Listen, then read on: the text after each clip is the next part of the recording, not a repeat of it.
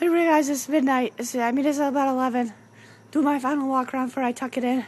See how these people are doing. They're doing okay. Yeah. I'll ask if they did anything. Hey, do you need anything in there? Do you need some soap? No, I'm getting kind of smelly. So it's good. Staying still, I'll drink it. I'm filling in. It's good though. He's good. Keeps sober throughout the day. Does a damn good job working. Fixes everything. Takes the reservations. They bust their balls around here, guys.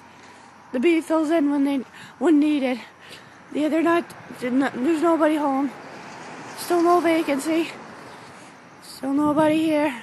Well, they're all here, but they're not mentally here, I'm thinking. Say, hey, how's it going?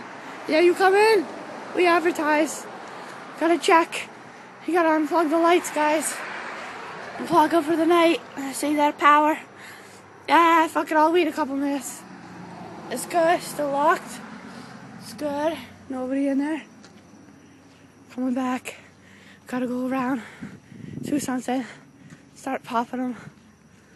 Going dancing tonight, guys. It's no biggie. Here we are. Gotta go check the pool, make sure kitty cats come by.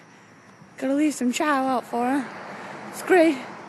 If you're ever looking, also a beautiful night, guys. Oh, you can see my balls in this.